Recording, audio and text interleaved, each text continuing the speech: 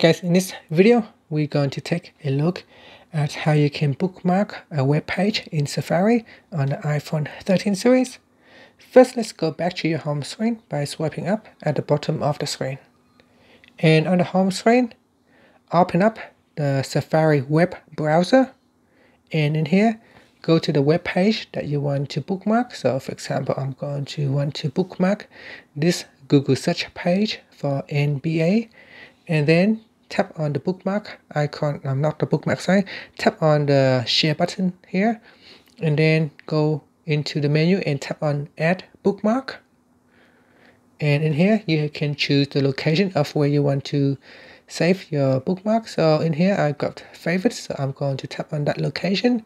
And then in here, you can tap on bookmark. So there is a bookmarks folder, or you can simply create your own new folder. So you can write my bookmark,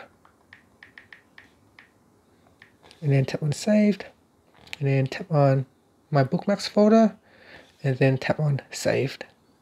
Alright, to simply reopen that bookmarks, you tap on the book icon, and then tap on the bookmark icon at the top, and then tap on favorites, and then tap on my bookmarks. So you need to go to the folder where you save your bookmark, and that is how you can open it up. And that's it. That is how you can bookmark a web page in Safari on the iPhone 13 series. Thank you for watching this video. Please subscribe to my channel for more videos.